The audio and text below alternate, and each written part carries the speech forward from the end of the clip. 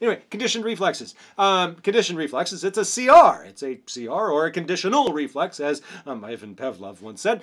More correctly, it was conditional reflex. Anyway, all this stuff. It's a conditioned response. It is something you learn through ontogeny. It is the result of classical conditioning. Right? So when you think of Pavlov's puppies, I like to call them puppies, it just makes them nicer.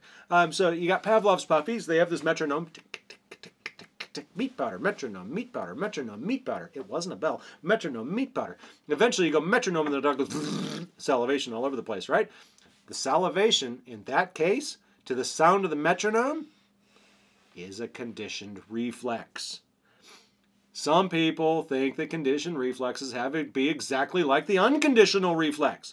They don't. Sometimes it goes the opposite direction, which is called a compensatory conditional reflex. Right? So, but anyway, the point is that a learned stimulus, a CS, elicits, special emphasis on the word elicit, a conditional response or a conditioned reflex, right? Lots of terms get interchangeable here. So CRs, classical conditioning, the effect of presentation of a CS.